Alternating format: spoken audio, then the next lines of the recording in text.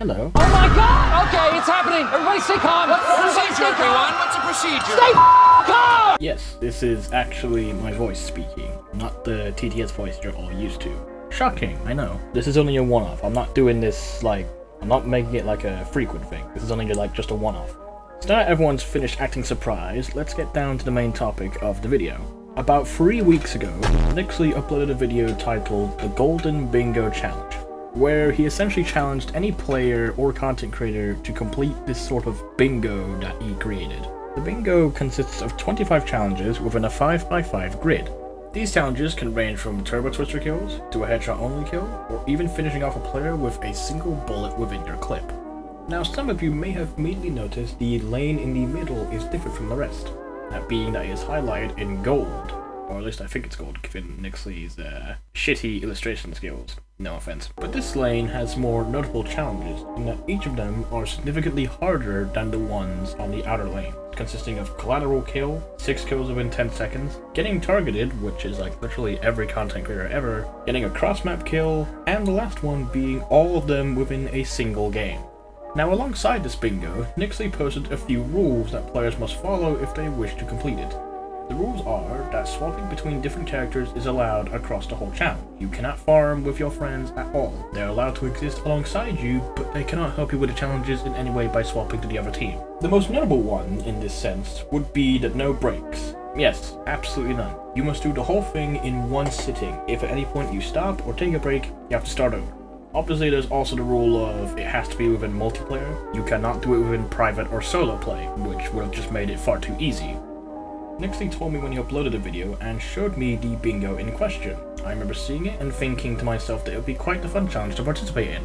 And so, I did. I managed to complete the bingo within about 1 hour and 15 minutes. And this is how I managed to do it.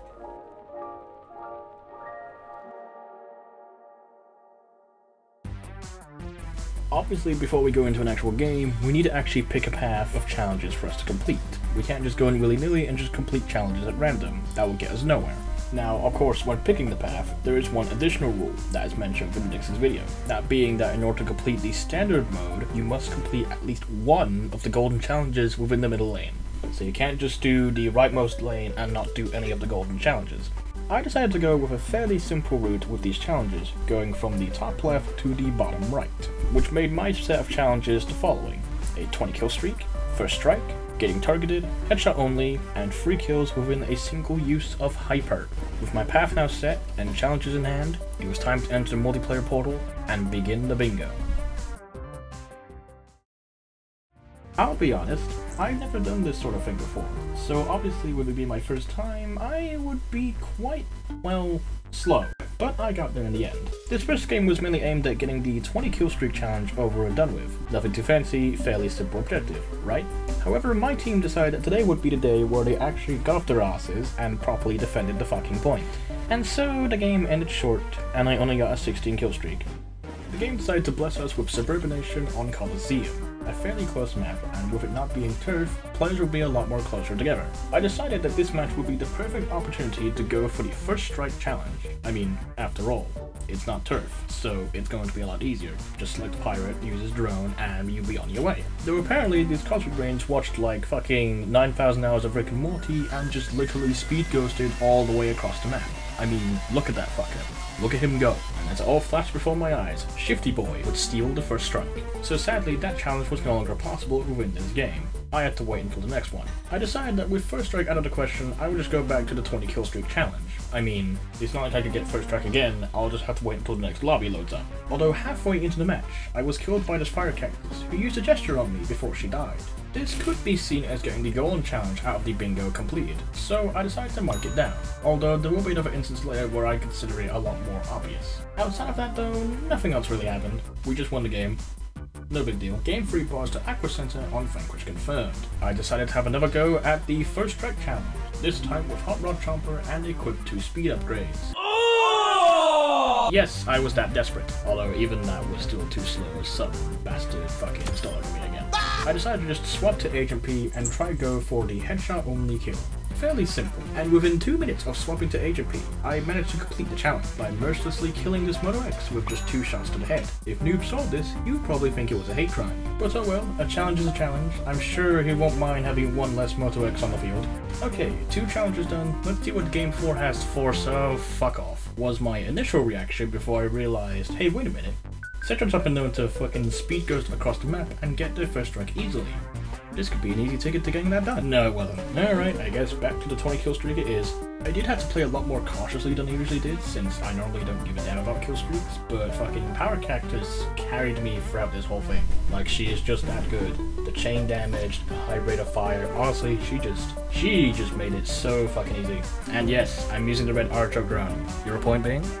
This is where also I would count the getting targeted challenge, because I mean, just look at how far back this Park Ranger went back to fucking come and get me. I mean, he did die due to obviously being my spawn, but sheesh, tough luck. Well, to the delight of the free red archer mains, it actually allowed me to score the last kill, albeit it was a share.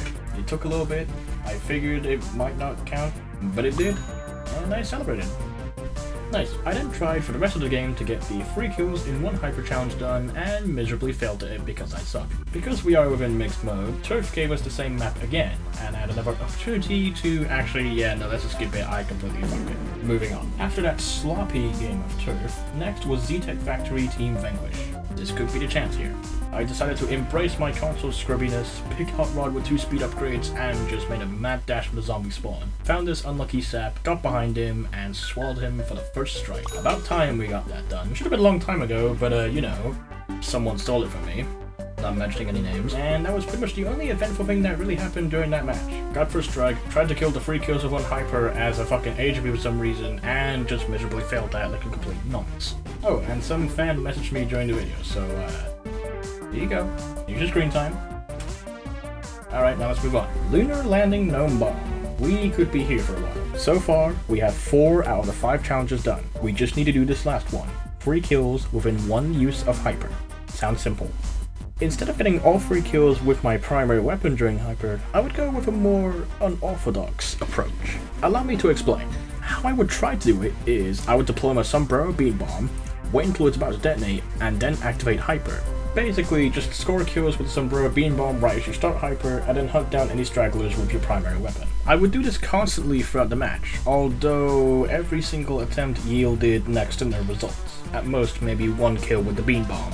That is until we plant the bomb on the zombie's last objective. Everyone's scrambling around to try and either defend it or defuse it.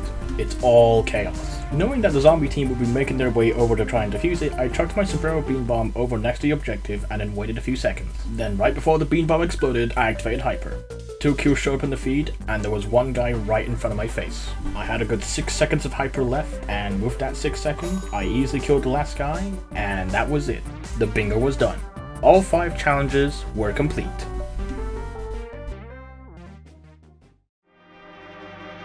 I'll be honest, doing this whole thing actually was rather exciting. I mean, yeah, at times it was rather nerve-wracking and a bit frustrating when first strike was literally swiped from your grasp on multiple occasions, but overall it was a rather pleasant experience and a rather fun time.